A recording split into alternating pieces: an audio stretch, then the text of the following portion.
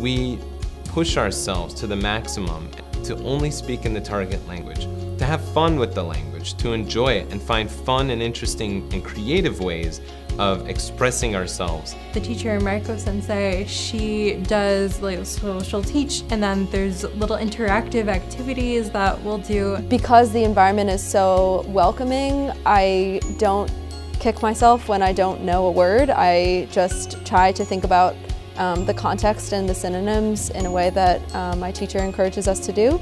In my Italian class, at a certain point, we learned like the Italian equivalent of the Macarena, which was a great time. And people got into it because they wanted to. It wasn't like, oh, I have to take this for a requirement. It was, oh, I get to take this for my own development.